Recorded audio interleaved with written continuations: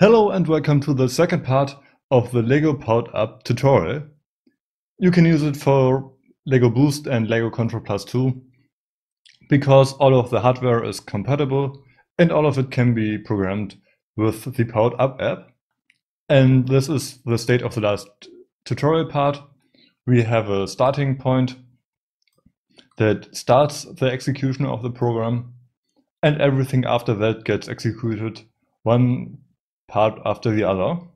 And we had two blocks to control the motor.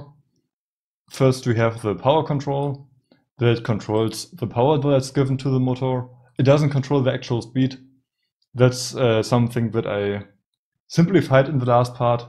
We'll discuss that later in this tutorial. You can set the port of the hub. Not all hubs have 4 ports, so you can select either A or B. Or if you have a Technic hub or a Move hub from LEGO Boost, you can select all 4 ports, or you can link ports together like A and B or C and D. And with the second argument, you can set the power. The power can be 100 for full speed, 0 for nothing, for stop, minus 100 or negative 100 for full speed in reverse, and everything in between. And we had a dedicated stop block that stops the motor. I have a few coding tips, and this program already is in conflict with one tip, because my suggestion is that you try to use as least paths as possible. Try to stick with one programming path, with one start block as long as possible. You can do, I'd say, almost every normal program with just one path, as long as you don't use a remote control or a touch screen layout.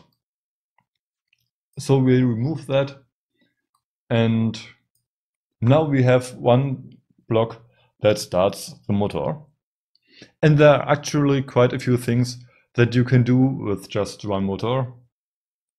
You can make a winking cat that sits in the window and always moves the hand. You can make a claw that can close and open. Maybe you have the LEGO Harry Potter oval set with Hedwig that you can motorize with one motor to make a fly movement. Or you can do what I did and use a train that contains a motor. And with the start block I can say the train that it should start forward, but maybe it should stop at one point, so we can use a stop block as well. However, running this program won't do much, because we start the motor and immediately after that we stop again. So there's basically no time where the motor can move, so we have to put a delay in between. And for that we can use a yellow block, the wait block. This block simply waits for 1 second. So if we want to know what this program does, we can simply press the start button, or we can think about what it does, and first the program starts, then it launches the motor, or the motor starts with a speed of 50, then it waits 1 second and the motor stops. So in conclusion, the train will drive for 1 second. We can check that. I will start the program, and the train moved for 1 second. What a surprise. And this is another suggestion that I have. You should always try to test your programs as often as possible. Don't put 5 blocks after the last change and test then. Only put 1 or 2 new blocks into the program and test again, as long as you don't know what you're doing or you're not entirely sure, because the program might not do what you want, and then you know what you did to make it do what it does. So it's easier to find mistakes or errors if you make many tests. And with that, we already have a new block that we can use, the wait block that can wait for a given amount. But I will introduce another block in this part, the second motor block. And both motor blocks look almost the same. Both take some kind of port and some kind of speed. However, this one actually controls the power. Last part I said that it controls the speed, but that's not entirely correct. It controls the power that the hub gives to the motor.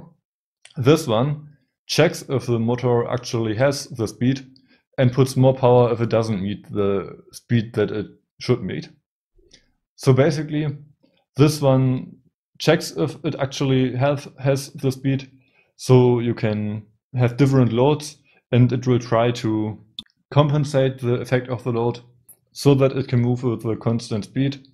Of course, that's only possible as long as it doesn't need too much energy to move. And this one simply moves with a given amount of energy. That means if you block the motor, it will not try to continue, or it won't give it more energy to move. It will stay with the current amount of energy. And also, if the hub is overloading, then it will stop to power the motor. However, there's one thing to keep in mind. This block that checks the speed only works with models or only with motors that have speed sensors. All Control Plus motors that are currently available have speed sensors. All boost motors have, or the only boost motor has a speed sensor. The Mindstorms and Spike Prime motors have rotation sensors. But the train motor and the simple motor that looks like the Power Functions M motor don't have speed sensors, so they can't use this programming block. Anyways, that was this part of the tutorial. If you didn't understand something or have other questions, feel free to ask me in the comments. It's hard to know what works and what doesn't work without feedback, so please give me feedback. Do you like this tutorial? You can tell me as well, or also if you don't like it. And keep the 2 tips from this part in mind. First, always test your programs and don't make too many changes without testing it. And secondly, try to stay with as least programming playlists as possible. Anyways, thanks for watching and see you in the next part.